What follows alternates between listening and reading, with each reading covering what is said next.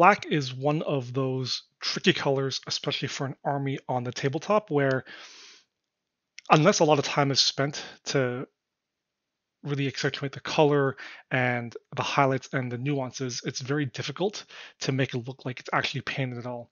And I wanted to avoid just straight black with neutral gray highlights. I wanted something with a little more depth and a little more color to it, which is why I've gone for this blue-black look on my Deathwatch armor, because this is the primary color of my army.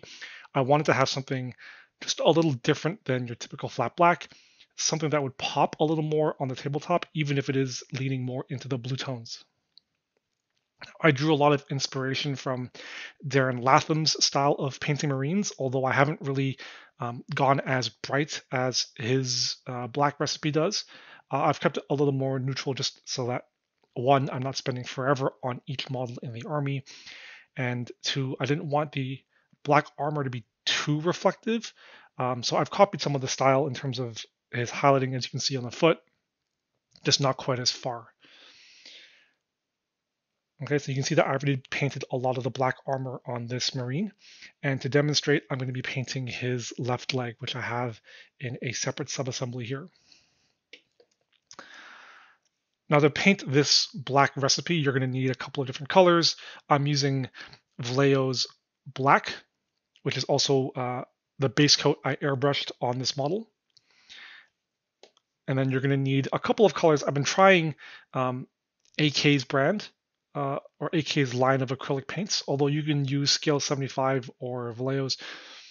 It's up to you. Really, you just need like a dark blue, a medium blue, and then a bright blue. So for this one, I'm using dark sea blue, gray blue, and spectrum blue from AK. Normally, I would be using Scale 75s, so it would be, I believe, deep sea blue, and then Bering blue and Arctic blue, I think, are the three colors equivalent. And then we're also going to be finalizing the black with a glaze of Terradon Turquoise from Games Workshop, which we will dilute with Lamian Medium. Now you can skip this step if you want the armor to look a little more black. This really pushes it into the blue tones, and it creates that color nuance I'm looking for, but you can choose to skip this step, and I'll show you what it looks like before I do the or you can see what it'll look like before I do the contrast glaze, so you can decide which is the look that you want. So the first thing we want to figure out, or that we want to block in, is sort of where our highlights are going to go. And it's useful just to compare to where the model is going, or where the piece is going to sit on the model, to determine where our highlights are going and to keep it consistent with the rest of the model.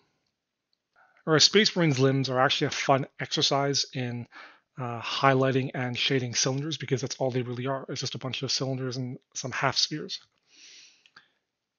I'm going to start by blocking in with a 50-50 mix of black and the dark sea blue. Just approximate bands of where I want the color to go. So I know that his inside leg is going to be entirely hidden, so I'm not going to worry too much about that. I'm mainly focusing on the outside leg. And to keep it consistent, I'm going to maintain the same sort of highlight band across the entire leg. So I know that I want this top circle, the top half of the circle, to be a bit bright.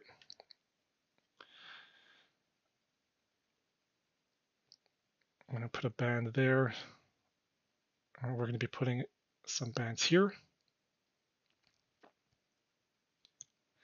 And rather than just do one straight highlight or one band of color, because I want some reflectivity to the armor, I'm going to be doing two bands. So if you actually take a look at this foot right here, what really sells the effect is this double band of highlight that I have running up and down the leg. So there's one stronger one here, but sharper, and then one wider, but not quite as bright, running down the center. And I'm going to duplicate that on this leg.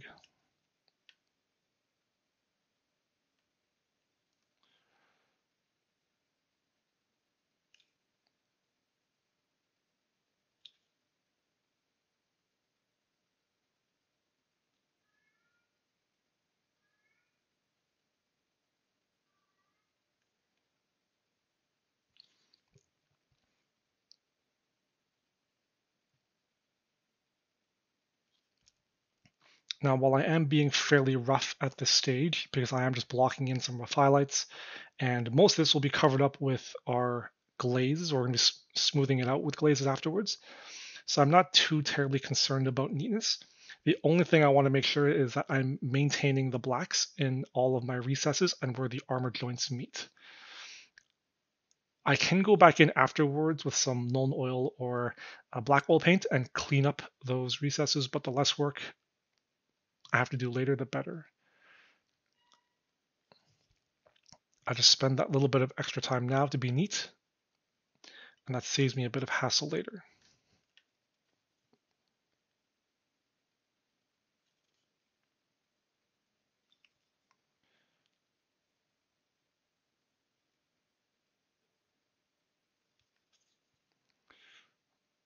I'm going to put one band on the back of the leg, or I guess it would be the side of the back half of the leg.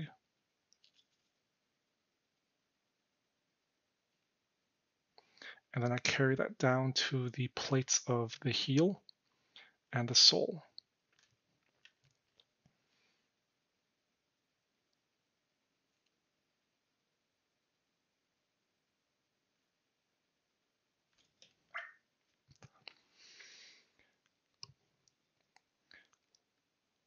So when that's dry, we're going to follow up with pure dark sea blue, and we're going to start really reinforcing some of these bands of color.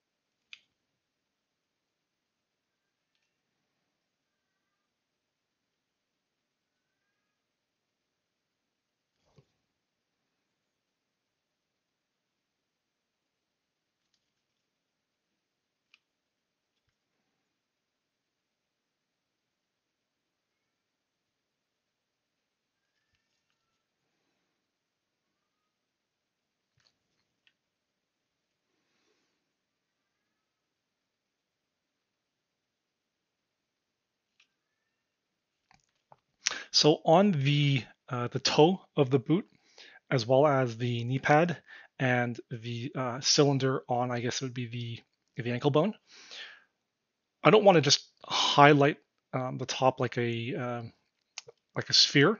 I also want this sort of bright spot of highlight, which you can really see right here.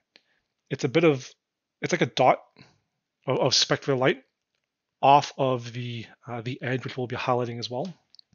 So as I am blocking in and highlighting these bands of color, I'm going to be accounting for where I'm placing that dot, and I'm going to start painting in the circle for where it goes. And so as we highlight, we're going to highlight progressively into the center to create that spot of light. Now keep in mind, I'm only doing that for the cylinder, the spheres. I don't want that spot of light in the more cylindrical elements, although you could paint those in if you wanted to.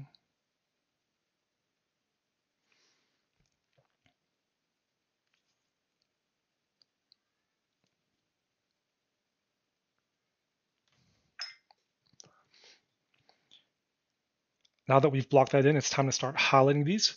And to do that, we're going to start mixing in progressive amounts of our gray blue into our dark sea blue. Now we're going to keep highlighting these bands until we reach about a 50-50 mix of the two blues.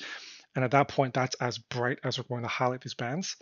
And then we proceed with our edge highlighting.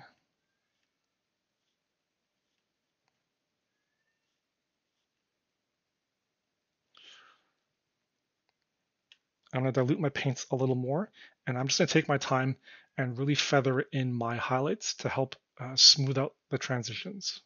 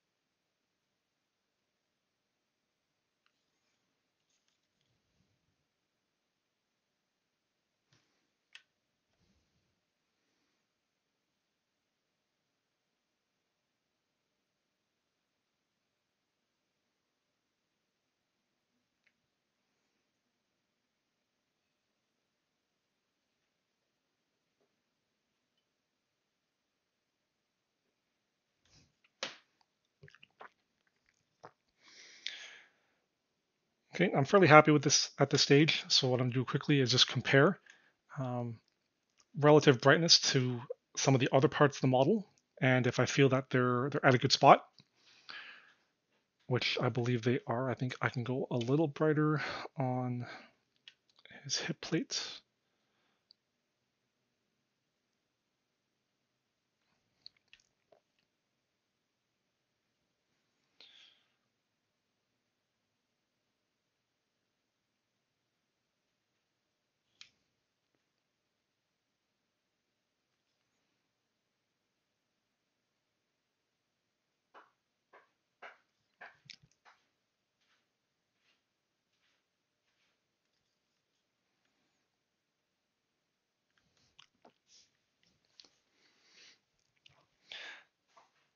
Okay, so now before we proceed to our edge highlighting step, we're going to do a few glazes of our dark sea blue and then our dark sea blue black 50-50 mix. And we're going to keep the paint fairly diluted. We're just looking to um, glaze over some of these edges and smooth out our transitions.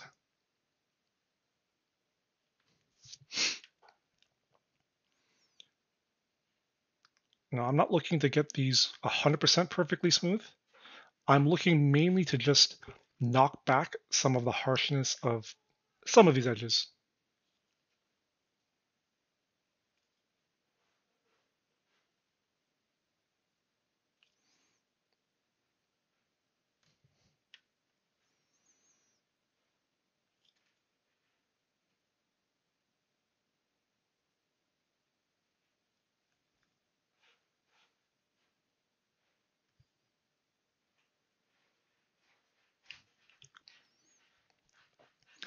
And then we're going to follow that up with our 50-50 dark blue black mix.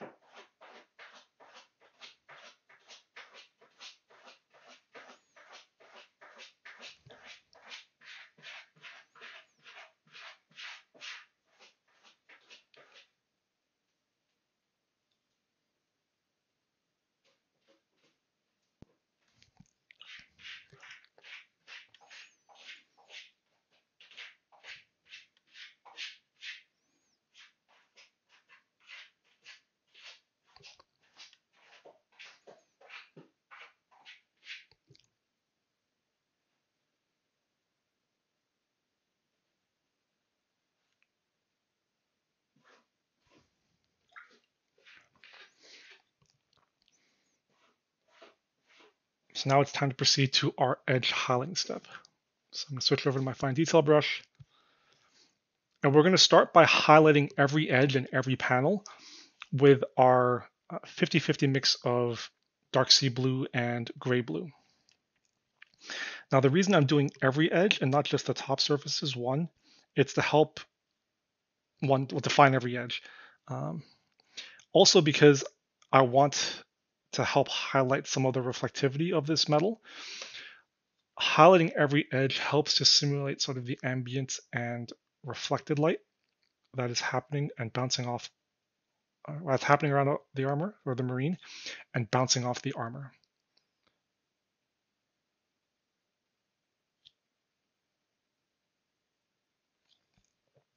This step is the most tedious of the model, but I feel that doing this and doing it well really helps sell the effect of the armor, and it really makes the model pop. So it's worth just taking your time, finding or reaching that quiet place of Zen, and being really neat with your highlights.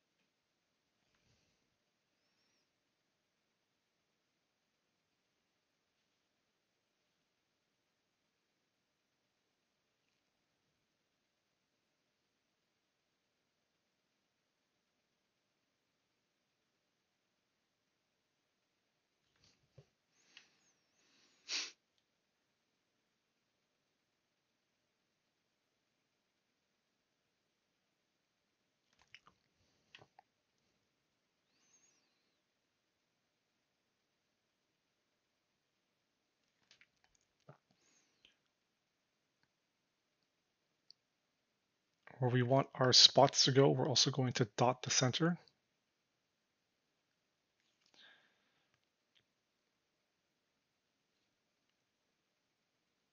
We're just going to slowly layer in our highlights there to create that reflected spot.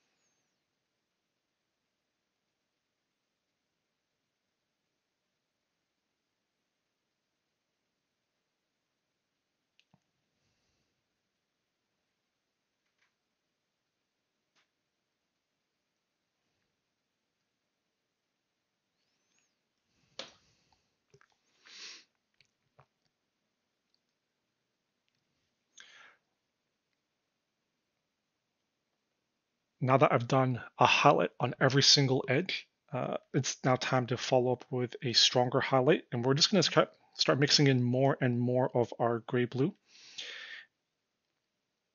until we reach pretty much pure gray blue. And for these highlights, we're really going to be focusing on now the edges that are directly facing our light that would catch the most highlights. So with the boot mounted in this position, for example, we're going to get highlights along this edge here, the front of this panel right here. We're going to dot our circles a little more as our specular spots.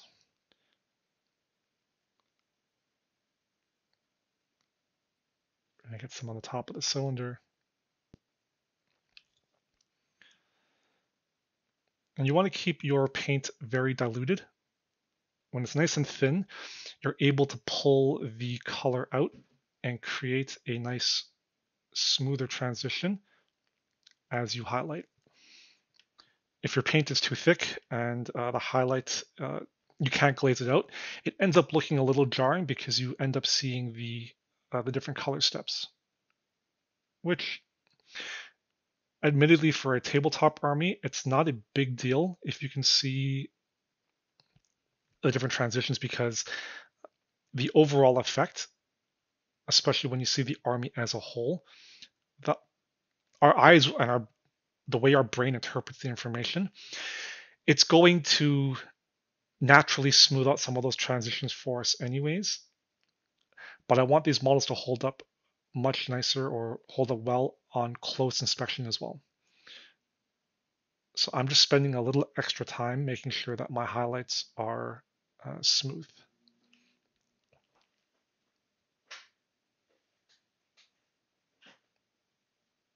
Now, if you end up making a bit of a mistake, you end up getting some paint into the recesses or some of the joints, don't worry about it. Don't waste time correcting back and forth. We'll do a once-over pass afterwards with either black paint or a black oil, and we'll just correct those issues after.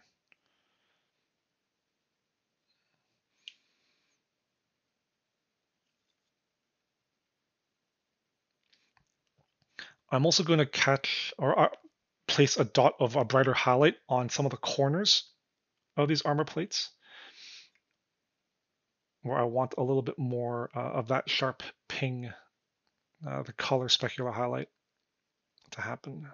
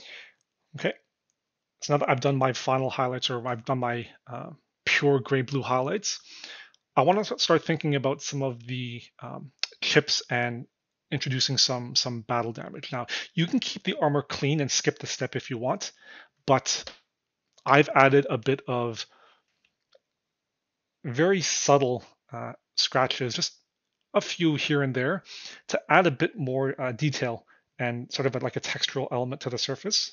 I don't want them to be 100% pure parade formation clean. I want them to have a bit of uh, life and a bit of a narrative to them. So to do this, we're just going to take our gray blue. We're going to mix in just a touch of our deep sea blue or dark sea blue to darken it a bit. And we're just going to paint some very fine scratches where this guy would receive some battle damage.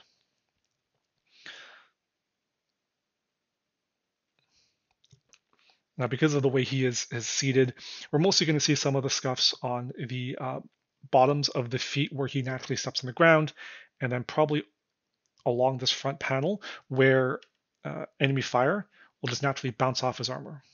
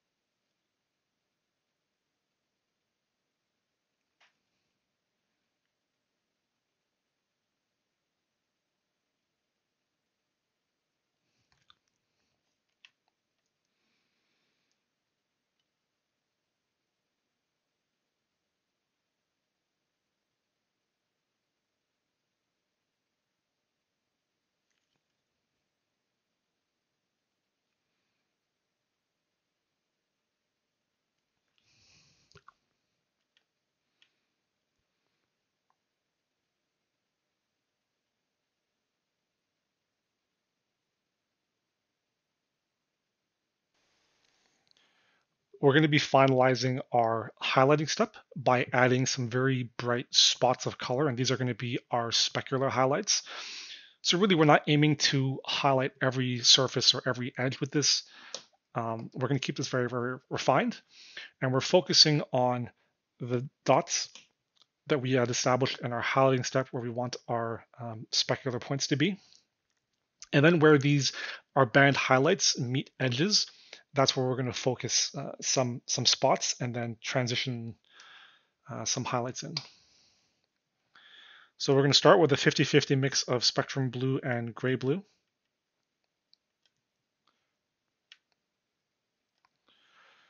Keep our paints nice and thin.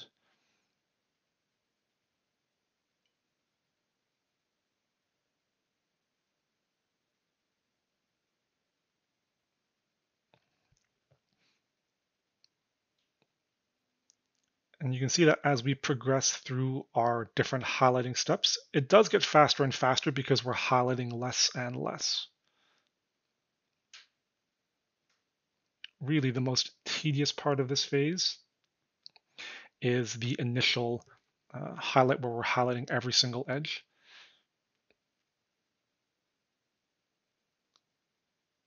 But as we progress and we get brighter and brighter, it does get very easy because we're only just picking out some bright spots of color.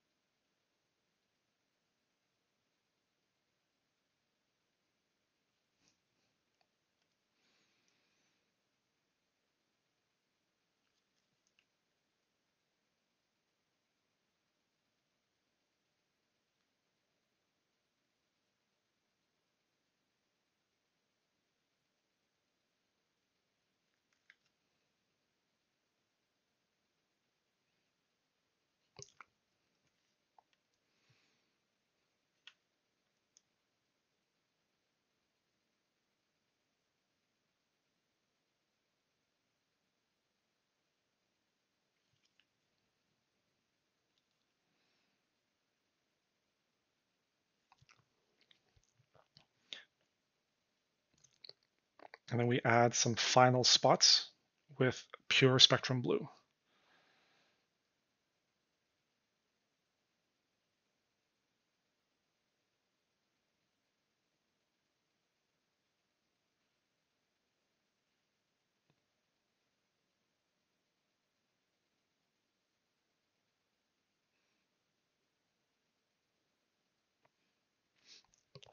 Now, where some of the chips from our battle damage stage have crossed over edges where plates meet, I'm also going to put a dot of color or a dot of the spectrum blue to represent a little bit of a corner that's going to catch some brighter highlights.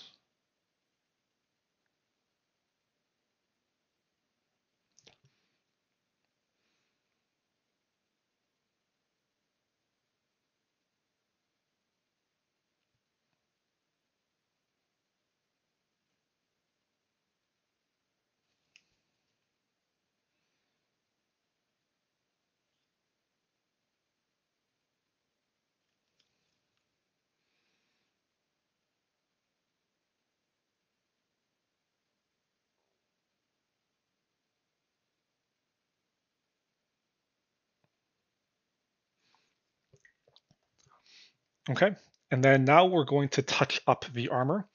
I have overpainted a little bit in some of the crevices, and then my highlights have gone over a little thick in some spots. So we're just going to take diluted black, and we're just going to gently glaze it into and touch up some spots where we've overpainted or we want to neaten up our highlights.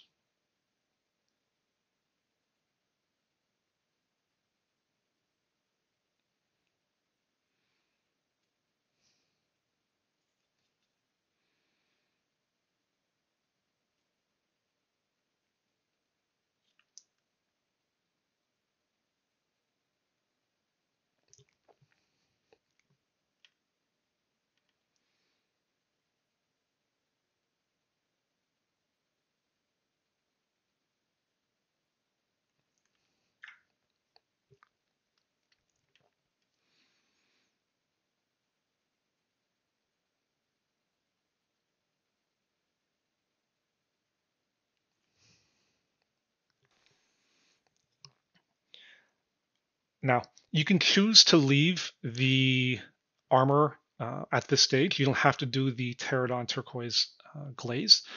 So you can see that it's a fairly darker look. It's not quite as heavy on the blue tone,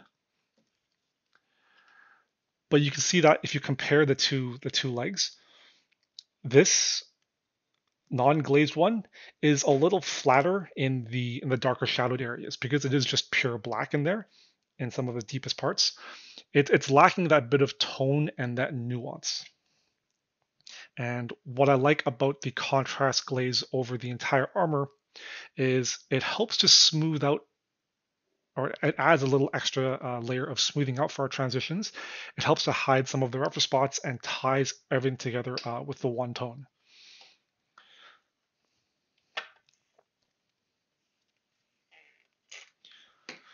So what we're going to do is we're going to take our Lamine medium, and I'm going 2 or 3 parts medium to 1 part contrast for this. I don't want the turquoise glaze to be too heavy.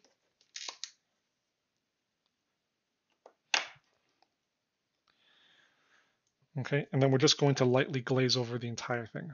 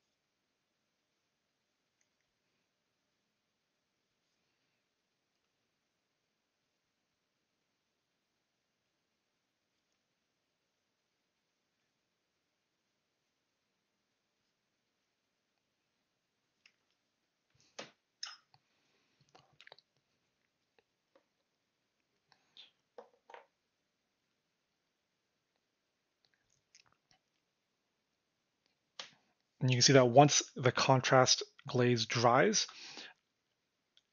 all of our transitions have been smoothed out. All of our colors have been um, unified with this one tone. It's the one tint of color on top. And we've added that subtle depth to our black. It gives it a very nice richness I really love.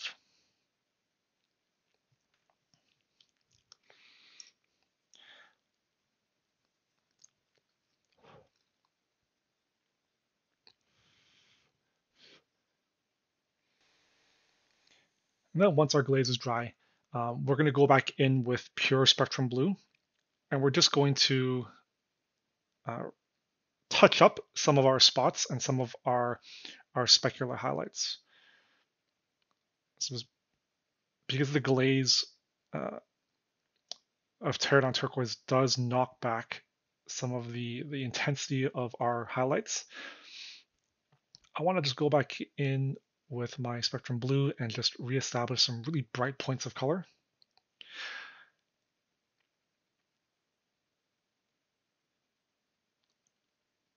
Now Darren Latham takes his highlights almost to pure white, and I felt like that was a little too bright for me. I wasn't, or I didn't think I would like how bright and reflective his armor version ends up looking. So I'm only going up to spectrum blue, which is a very pale, um, almost baby blue, but not quite as saturated, not quite as rich. And I like the overall look, the brightness that it ends up having.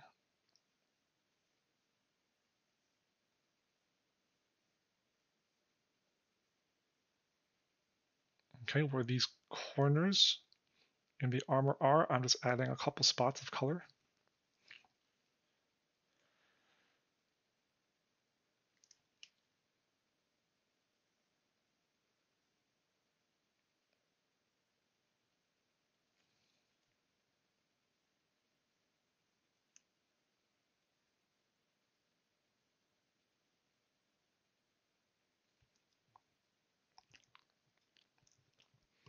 Okay, and then I'm going to take some black, and I'm going to actually help to reinforce some of these chips and this battle damage. So typically, my rule of thumb is if the chip passes over an edge, I paint a black line. And I'm going to paint that line just adjacent, right beside and touching that highlight on the side that's closest towards the light, or my light source. And what that's going to do is it's going to make the scratch actually appear deeper and a little more realistic for some of these deeper scratches. I won't do it to all of them, just some of the larger ones I want to draw attention to.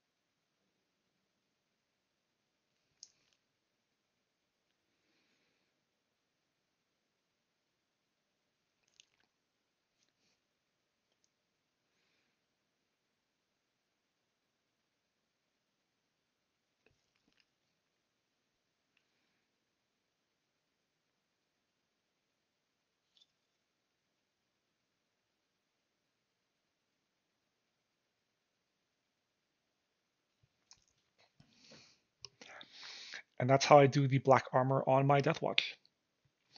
So to finish this leg, I'm just going to paint the trim in the same gold as the rest of the model, and then I will attach the leg.